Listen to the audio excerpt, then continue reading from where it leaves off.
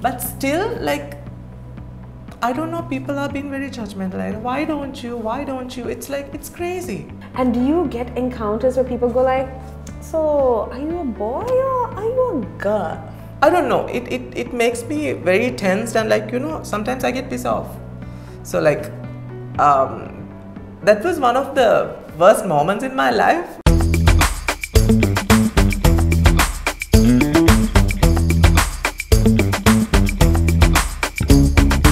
Hi guys, it's Sanori here from Office Invasion, and today I'm sitting down with GaaPiNk on the second episode of Pride and Prejudice.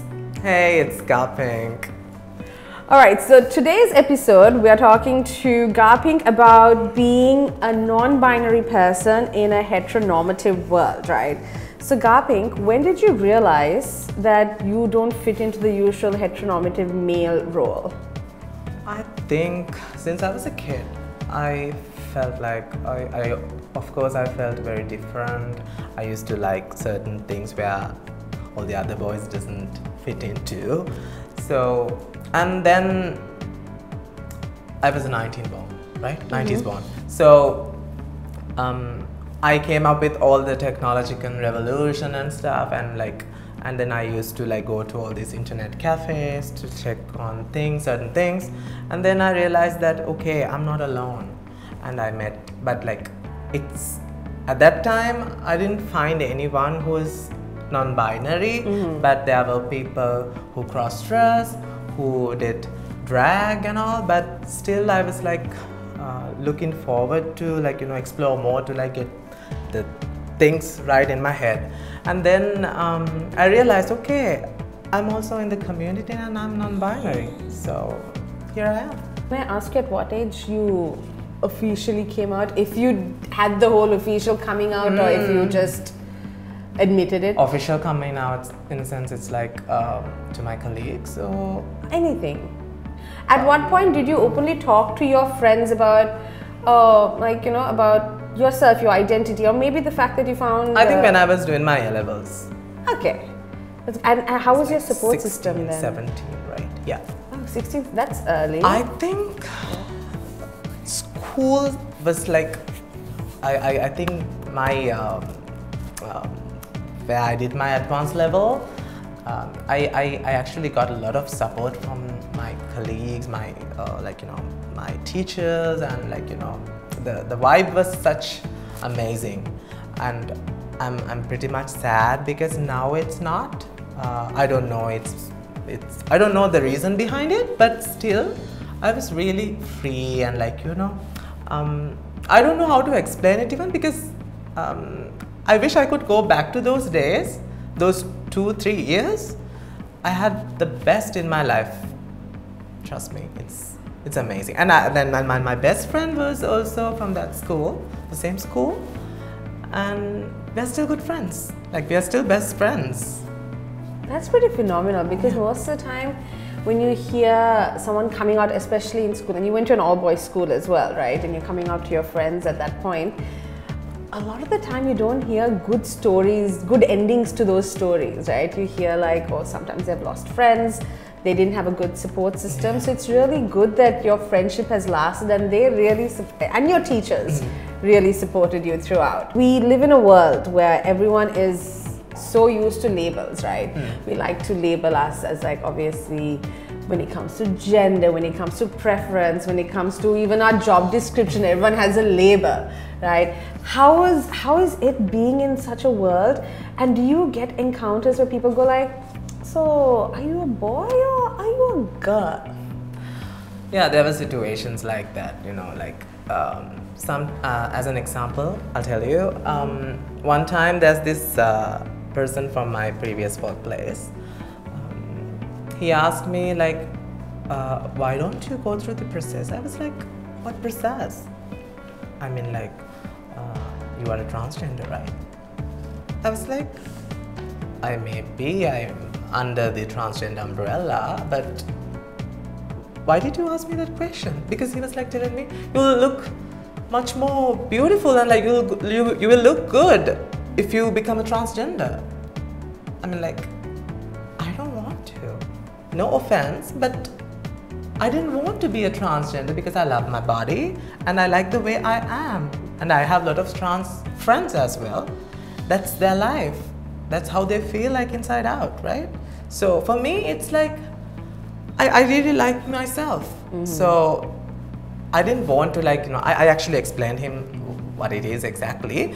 But still, like, I don't know, people are being very judgmental. Like, why don't you? It's like, it's crazy. Why can't they ask someone who, if they think that this person is different, how are you? It's just a simple question, right? So why the use why don't you and blah blah blah. It's because, like I said, we like to label people, and I think a lot of people don't know the difference. There is a difference between trans people and non-binary people. Exactly. Just because you're non-binary doesn't mean you're automatically a transgender person. So there is a massive difference over there. Exactly. And talking about that, do you face discrimination at any point? Yeah, when I was a kid, I did, like, big time. At school, public, there were people who were like, when I was a kid, all these young, like the same age people, they were like telling me like, Gani and like, I was like, I actually like don't like people calling someone Gani because it's a bad word, I believe. Because I don't know, it makes me very tensed and like, sometimes I get pissed off. So like, that was one of the worst moments in my life when I was like waiting until my transport van comes. People were like, all these young kids were like telling me Gani and all the people inside in the van itself, they were like started laughing at me each and every single day. So what did you do at that point? I don't know. I just screamed them out and that's it. And it happened for like more than 2 to 3 years. How did you handle that for more than 2 to 3 I didn't end of the day. I was like, okay, let them do whatever they want. I'm just gonna be the same person as I am right now. That's it. Okay, wow. That's incredible strength, right? First of all, I don't think people should insult anyone based That's the thing. just because they're different. Second of all, Gani is not an insulting word, okay? Exactly. Like, why insult anyone with that? And if a person's living your life not affecting another person, why insult them? Exactly. Right? Now, going on that spectrum of hate and discrimination, you're an artist. I've seen your music videos. They're fabulous. Check out GaaPiNk on YouTube and Instagram. You made a lot of music videos tackling it. In fact, you made I saw recently you put on Instagram post about where y'all are, I believe, taking back the word and you made, because it was a few of y'all in it and it looked fabulous, and at the end you had that description, and then you had another video talking about how a lot of people struggle loving differently compared to the usual one and all. So you're really putting yourself out there and you're putting your message out there, and you're a public person. How often do you get online hate for that? Because while you have an outpouring of support, I'm sure at some point you must be getting some hate for it too. I'm a very humble person. Each and every single person who sends me a message on Instagram, what I do is like I send them, hey, so and so, how are you? I hope you are doing good in this pandemic time and all, and that's it. But people are like, that's crazy. And the special thing is like I got a lot of messages from people like trans people as well, like asking help. Some other like people asking psychological support, mental support, and like how to get into the process if that person wants to be a trans person. So, and I help them out with certain like numbers, certain sharing certain numbers of people and the organizations and all. So I think it's really good, and I feel happy to help someone like that. Like, I mean, like, I don't even know that person, but like he has this faith on me to like text me or like send in an Instagram message or like messenger or through messenger or WhatsApp or whatever, and like asking for help. Because you create a safe space for them. Exactly. Just seeing the message you put online, they feel safe to approach you. Exactly. Right? it's really hard to find people who supports you in a system like this. It's because of their insecurities, not because of us being in the community. That's a good answer. Okay, so Sri Lanka, we've been progressing a lot when it comes to accepting the LGBTQI community. Probably you might notice a difference between how you were when you were trying to figure things out in the internet cafe and now. There's a lot more resources, people are a lot more open about it, and yet we still have people struggling to figure out their identity and struggling to come out about it, right? Do you have any words of advice for them? Wait for the correct moment. Like, don't rush into any of the things in your life, even when it comes to a relationship, your job, or whatever. Like, there are times that we have to go through, but still keep faith on you, trust yourself, and make sure that you get into to find out people who actually supports you. At least not to get advices from people or friends, but still even though you're going through the bad time, so there will someone that I hope even if I'm going through something bad, I normally wish oh my god, my best friend was there, so we could have beer or something and talk about something else and chill out. So you have to gain friends, you have to find out who are being real to you. So, and I respect the thing that people are in the closet because of their own reasons. It's not about being their insecurities at all, for some point, yes, but still, even you are in the closet as an example, and then you see me as a threat, that's fucking bad. No, there are people who do that, okay. So that's the thing. You have to be confident and you have to be happy about if someone is doing something. At least you are in the closet and this person is so much visible to public and all. Okay, that might be a threat to yourself in a certain way. There are things like that. But still, the best thing you have to do is if you want to come out, you have to start respecting other people, and eventually you have to let people realize about your true self. And I don't think other than that you don't have to worry about anything. Absolutely. And there's something you said that stood out. You said you respect people who are in the closet, and you also said take your time and come out, right? They don't have to rush out just because they start questioning something. Do you think that sometimes people feel pressured to come out immediately? Not really. No. You can have your own time to do that.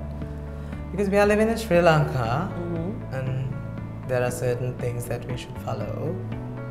But still, some of the things have been made from the so-called people. It was not there before, right? And of course, you can't be tell your mother or your father, look mom, or look dad, I'm gay or whatever, because we are not living in a European country. Their culture is different. If your parents loves you, no matter what, they will love you, right? They will love you back. So even if you go and murder someone, right? Yeah.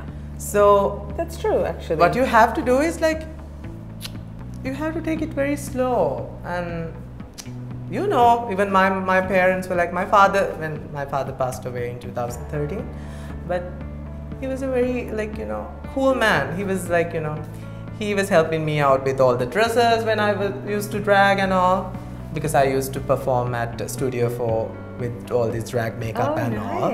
Yeah. That's very open and accepting of him, right? Because normally you don't hear such stories. You hear where anyone coming up to their parents, more often than not you hear that they have to teach their parents how to accept them. Yes. So your parents were completely fine? I think my mother is finding it very difficult to get it. But still, she's pretty much cool with it. She has even seen the Post Like a Queen video. What did she say? She likes it. There you She's go. the one who ironed all the clothes. There you the go. costumes and all. Yeah. So there is something though, now with the LGBTQI community, with every sexual identity, there's always been myths behind it, right? For example, being non-binary, there might be some myths behind it that people assume non-binary people are a certain way, right? For example, y'all could be all non-binary people are polyamorous, so all non-binary people are promiscuous or something like that.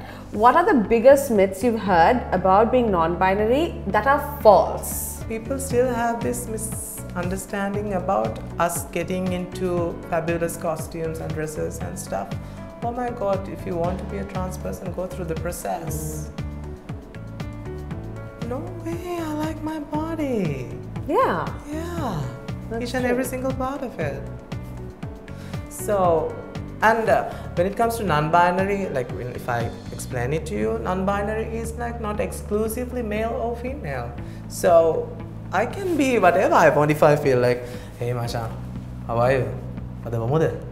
So like I'm really comfortable with that when I'm with my straight friends. Like if I wear that, like I'm gonna go by bus. Yeah. Okay. After this, if I feel like I wanna go to a petika day and like drink plain tea and like have plain tea cake. So come on, like you have to like adjust. Exactly. Otherwise you can't survive. That voice change was surprising. Like going from that, just his regular voice to that Machang voice. That's the thing. Love it. Okay. All right, that's amazing to hear, GaaPiNk. And you have actually shared a lot with us right now with how people see non-binary people, how your experiences have been and your thoughts and beliefs on it as well. And thank you so much for coming here. Thank you. It's a pleasure. Well, I just have one question to wrap this up with. It's Pride Month, right? Yep. It's a month where we celebrate all things Pride. We celebrate fabulous queens like you and everyone else in the community. What is that one message you want to give to everyone for Pride Month? Believe yourself, and most important thing is you're not alone, and the other thing is respect. If you respect, only you'll earn respect. So it doesn't matter you're in the community or whatever, make sure that you respect everyone. GaaPiNk, thank you so much. It's been a pleasure having you here. You have shared so much with us that I find absolutely insightful.